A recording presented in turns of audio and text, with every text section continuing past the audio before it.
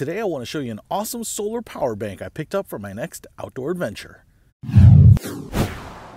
What's happening, Panda Nation? Peter Von Panda here. It says power bank right there, so it must be a power bank. And I just picked this one up. I'm excited about checking it out because I am going on a trip here. It's going to be about 3 days out in the middle of nowhere, and I want to make sure that I have power to power up my phone.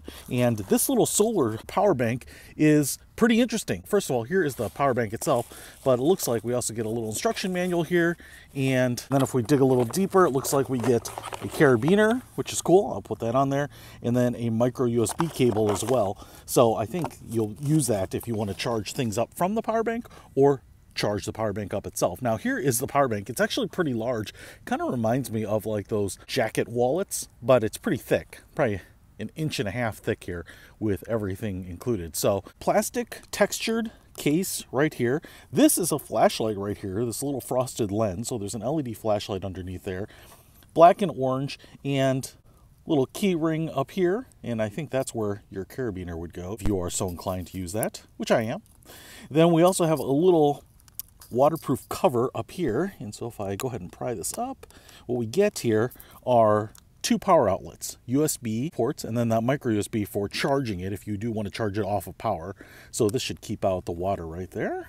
And then we also have a power button. And now if I take this off right here, this little Velcro strap, what you'll see is that this piece folds out, and all of a sudden we have 3 crystalline solar cells right here that are all the size of the power bank itself. Now, I do want to show you I'm outside. It's not the sunniest of days, but this, I believe, indicates that we are getting solar charging, because if I close these up, what you can see is that little light goes away.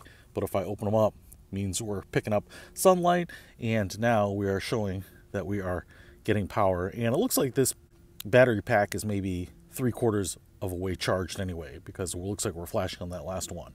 So that's pretty cool. Now what's interesting about this is that we have a little wireless charging symbol right there, because this power bank is a wireless charger, which is awesome. So I don't need an additional cable. I use the iPhone 13, so it's nice. If I want to charge this, I can put it right on there. It's not blocking any of the solar panels, and I don't need to bust out another cord. So I don't need to have cables built in here. Now, the power button on this side actually activates the flashlight on this side, and you clearly don't need to have it open. You can use the flashlight without the solar panel.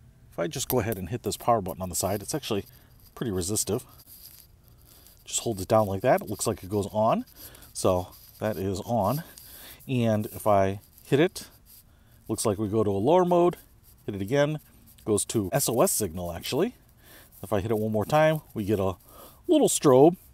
I think it'll catch people's attention, but it's not super bright. It's definitely diffused through that lens there. And then if I hit it one more time, it goes off. So this will control the flashlight right there, but actually is pretty nice to hold. If you're holding it like this, you can have that flashlight out. So that's probably going to be really nice to be able to see things. But what I really love about this is now what I can do is just set this out all day.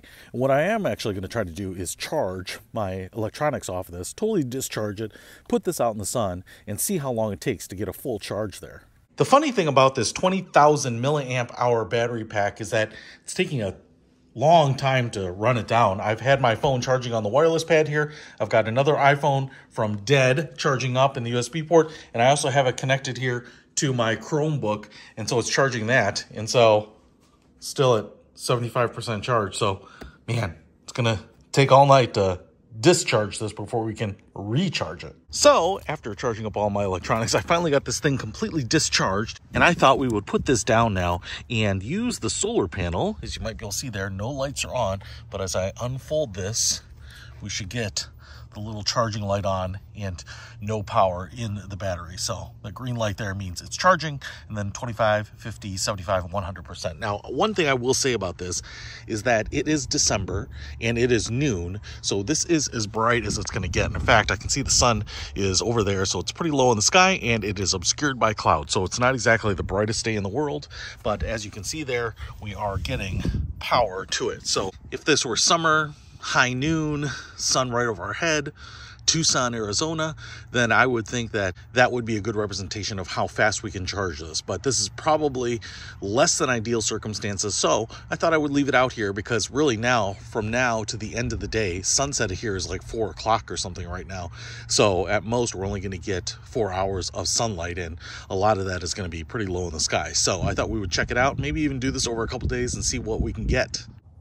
All right, it is 4 o'clock and the sun is just about at the horizon. Maybe it's already gone down, but that's about the best we're going to do is get a couple hours of sunshine. And so I want to show you the POWOBEST here. And what's interesting to me on this is that it is still charging with just the ambient light that we have. You can see that little green light on there.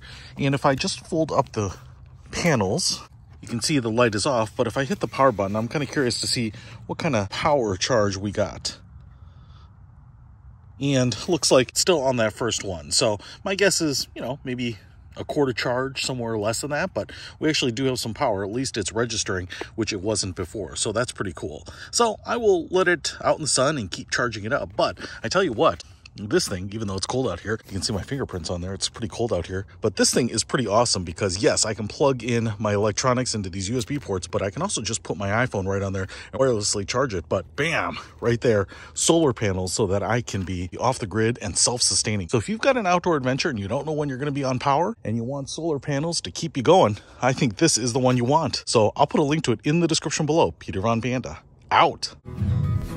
We can discover more and explore so much deeper. We can live better than ever thanks to Peter Von Panda.